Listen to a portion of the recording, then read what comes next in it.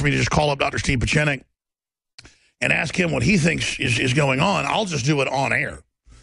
So much of what you see on this 3-hour, 4-hour radio/TV show is behind-the-scenes stuff. I mean, you see me running back in here during the breaks as different hack attacks are being launched, some successful, some not successful, against InfoWars right now, with them posting an article that Erdogan had fled to a U.S. military base and been overthrown. Now, would you say that's because we're exposing Islamic Caliphate schools in the U.S. They're trying to overthrow Erdogan? Would you say it's because the Syrian electronic army, which is pretty much the Russians, keeps posting InfoWars links on hacked sites like the Washington Post, the New York Times, and Barack Obama's personal Twitter? I didn't do that 2 years ago. I didn't do that a year ago. I'm not asking the Syrians to do that. I don't want that type of traffic from a hacked presidential Twitter. We got our own traffic. We're not involved in criminal activity. Now, they are attacking these countries, so they've got a right militarily to do what they're doing. We're not involved. I'm an American. I'm not involved in any agencies, nothing. But I basically talk to everybody because this is what's going on in the real world. And we just had a guest on earlier that, was just putting out the most ridiculous stuff. And nothing against the guy, but, the Russians are behind ISIS. Yeah, and I'm an Easter bunny from Pluto. I mean, you got the former head of Defense Intelligence coming out and saying 2 months ago that they were ordered to help create ISIS and protect them, and it's wrong, and it's crazy. And you've got Cy Hirsch's new excerpt coming out. Steve Pieczenik sent me an email last week about it. Look at this. It's huge. Saying what he said, what others have said, what Colonel Schaefer said a week after Benghazi, to ship the arms up to Syria from Libya to destabilize it. They changed the name of al-Qaeda and al-Nusra to ISIS to confuse the public. The military said we're not going to be part of this. General Dempsey went to the White House and said we won't be part of it. And here it is, Cy Hirsch, 2 times Pulitzer Prize winner, confirming what we already knew, but it's from him. But it was more that the generals were leaking info to Assad and the Russians the last 3 years. And he says it all ended with Dempsey leaving. That's not what I'm told. I mean, believe me, when somebody like Colonel Schaefer, who goes and testifies in secret hearings in Congress, he has to get authorized by the group he's with to even come on this show. I mean, you don't just think I have like a CIA whistleblower on like Tosh Plumley. And point is, there's all these different players and groups. And it's one thing to be able to, arrest and SWAT team the former technical director of the NSA, William Binney, and try to intimidate him because he's on his own. But at a certain point, people push back. So there's all these different camps. So I'm going to ask Dr. Pieczenik, A, just off his gut, who he thinks is trying to shut down InfoWars right now. And then B, looking at the situation with Russia. I mean, here comes Cy Hirsch saying what you said a month ago, word for word. You said, yes, we made the decision. We've been working with the Russians quite nicely to take out these people. There are other groups in our government that wanted to work with them, but we're not allowing that. And those aren't boasts you're making. I mean, you did head up the State Department psychological war operations. You did do, I'm not bragging, it's true, legendary stuff like the Camp David Accords, right through to famous hostage situations, right through to, the Justice Department coming after you for work you did officially for the president with operations in Italy and, things like that. I mean, major operations, deaths of prime ministers, you name it. I mean, whatever went on. The point is, I don't want to get subpoenaed. I don't know. But now here you are. So, because again, people, modern folks out there barely know who Donald Trump's name is, much less yours. So we're asking a real spy master what he thinks is going on here on air. I want to get your view on what's happening with this whole situation and where it's going, because it seems to me the whole narrative has collapsed in a beautiful, spectacular way. It's now kitchen table talk, breakfast table talk that our government runs ISIS. In the general public, the military is over the top angry and upset. It's causing a catharsis almost of such devastation to the neocons and the globalists that this is a grievous blow, I believe. I don't think they can put this back in the genie bottle. And then separately, then I'm going to shut up and get your take, sir.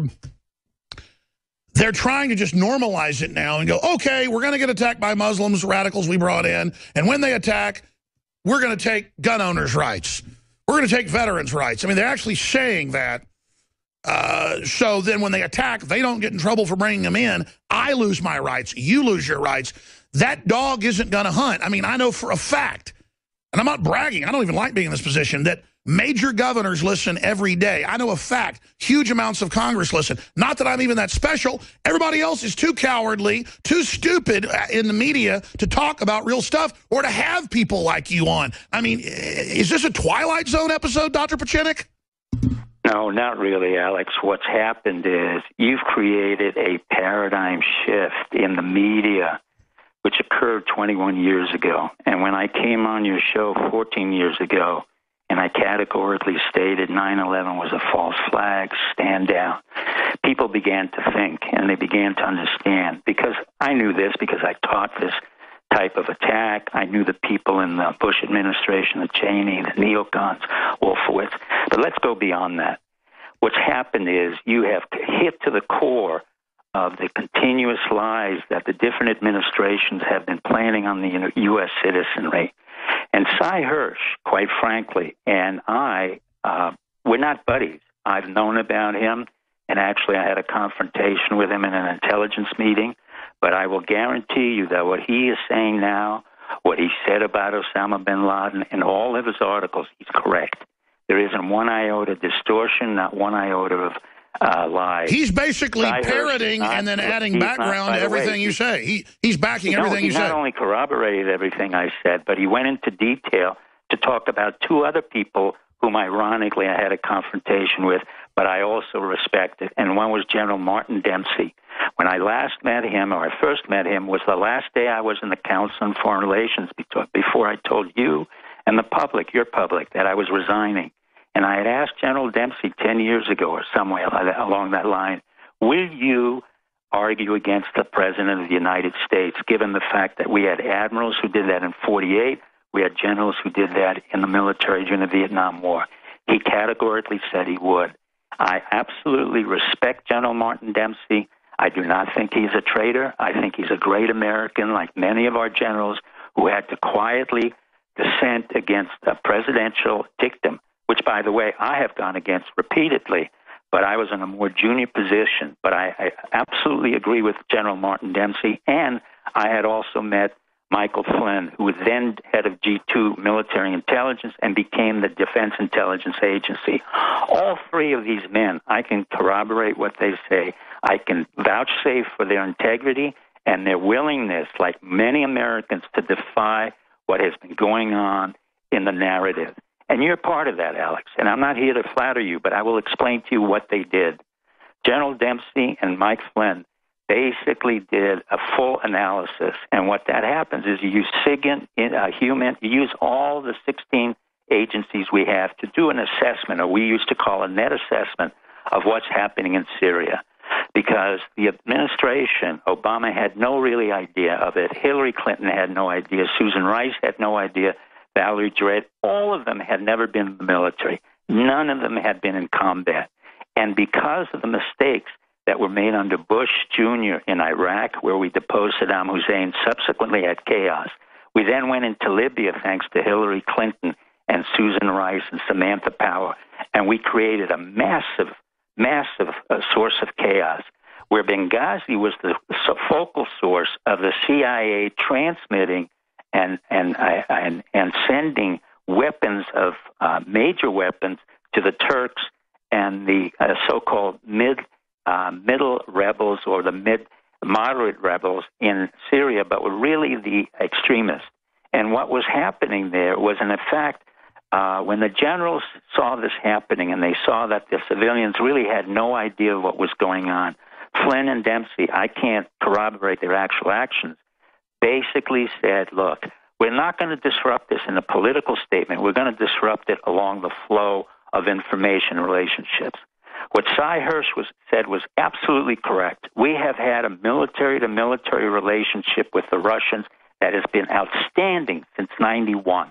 Now, contrary to the neocons, contrary to the narratives of civilians who would like to say they bombed the Russians, or it's a Russian conspiracy, that's absolute. And that's why the political class wants to talk about war with Russia in these debates. They're so angry that the U.S. military is defying them. And I'm not trying to lionize the U.S. Army especially, but it's exactly what you said here a decade ago. They are literally the best patriots we've got, holding back so much of this. Well, you have to understand. I mean, when I worked in government, my primary position was always as a military officer. When I went into intelligence, was trained in that at MIT and at Harvard. That was a secondary position, but I was proud to be in intelligence, and of course, then I am a psychiatrist. But my loyalty has always been to the Republic, as it has been for Martin Dempsey, as it has been for General Flynn, for many other generals who supported our American positions and understood that our civilian leaders, remember, most of them had not been to war. Clinton had never been in combat. Bush Jr. had never been in combat. And Obama, that's a Freudian slip, had never been in combat. Yet we had Bush Sr. who'd been in combat. I'd worked with Secretary Baker who'd been in combat. I had Nixon who'd been in combat. I had Carter who had been in the military. So those who had been in the military as presidents had very good representatives who understood the capability of war and the limits of war. And our generals are brilliant at what they can do, and they know what they don't want to do. And the great generals are not the ones who go to war. They're the ones who say, what is it that we can do to stop Yes, sir. war? Let me throw this in then. How seismic is it that we've had a huge, basically, military counter-coup against the civilian insane people who are like a compulsive gambler at a slot machine trying to conquer and start wars they can't win? I mean, this is such a big deal to have it confirmed that our own military went around Obama and the neocons and gave the Russians and the Syrians all the authorization and info they needed to defeat al-Qaeda and ISIS. And then I've met with a bunch of special forces people, current duty, you name it. They're all completely awake now. I mean, the system has a big problem. I don't see how they're going to put this back in the bottle. Well, let me put it this way. We call this a soft coup. A soft coup meaning that we haven't overthrown the president. We don't intend to overthrow the president. There's not a violence involved. There are not going to be guns in the street. But, Alex, at the same way you change the narrative of the media, what's happening now, thanks to the bravery of these men who've been in our military and our Navy, and also the men who were fired in Benghazi and the stand down in AFRICOM and the naval officers who were involved. All these people stood up and had their day in court and continue to have that. Some are heard, some aren't. But you have to remember, our democracy and our republic is a very fluid entity. It's not static. It doesn't stay. And I agree. So the truth is out in the public opinion. The military system-wide is saying no to the tyranny. Yeah, what is that doing to the more corrupt elements of the establishment? Well, they're getting scared. And what happened is because of your ability to articulate and our military willing to stand up. Please stop giving me the credit. I get 1% of the credrit, sir. Whoa. The platform gets it. I know. Alex, we've known each other for too long. This is not, we're not bragging here. We're basically saying because of that narrative, you have a man like Trump come forward. Whatever he may or may not be, he is changing the entire dynamics of the republic and the way they're getting elected. In effect, what he's done is to take away the underbrush of the corruption with the Bushes, the entire Bush family, the entire Clinton Well, let me family. stop you. You came on, and we'll keep you the next hour if need be, because we've got, who's co-hosting next hour? Right, David Knott, but we're going to go about 20 minutes the next hour because this is so important. No problem. Dr. Pieczenik, and he'll co-host with us. This is so huge because, as you know, you get these calls, I get these calls, congressmen, former congressmen. I mean, people know what's going on in government. They know there's this epic battle. They're Alex, just freaked out. I don't get a call like you do. What I get is 2 helicopters monitoring me 2 weeks ago. Sure, that's just a remember message. what I'm about to tell you. Oh, I'm sorry, go ahead. I don't get a call like you get. I get helicopters that are monitoring me when I'm unloading a truck with books in it. I get subpoenas from the U.S. prosecutors in Miami-Dade County because the State Department and our FBI are upset about what I may say or I might do. You got to remember, there's one element here. No one is going to take you down, Alex. I can assure you of that. You're just being played with as a kind of warning. You can only go so far or do so much. But guys like me, they have them in their sights. And the reason for it is they know exactly what I was trained to do. My job is very simple. It was to do regime change without violence, without killing, and without assassination.